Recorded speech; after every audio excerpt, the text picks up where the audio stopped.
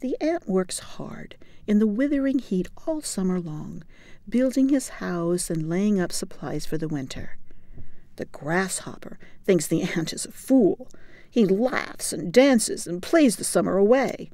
When winter arrives, the shivering grasshopper calls a press conference and demands to know why the ant should be allowed to be warm and well fed while others are cold and starving. All the television networks show up to provide pictures of the shivering grasshopper next to a video of the ant in his comfortable home with a table filled with food. America and other nations are stunned by the sharp contrast. How can this be, that in a country of such wealth, this poor grasshopper is allowed to suffer so? Kermit the Frog appears on Oprah with the grasshopper, and everybody cries when they sing, "It's not easy to be green."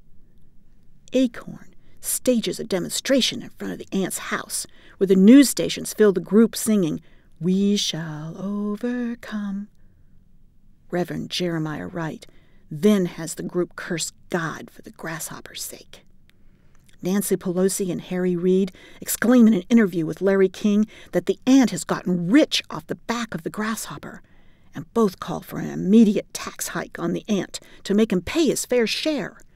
Finally, the EEOC drafts the Economic Equality and Anti-Grasshopper Act, retroactive to the beginning of the summer. The ant is fined for failing to hire a proportionate number of green bugs, and having nothing left to pay his retroactive taxes, his home is confiscated by the government green czar.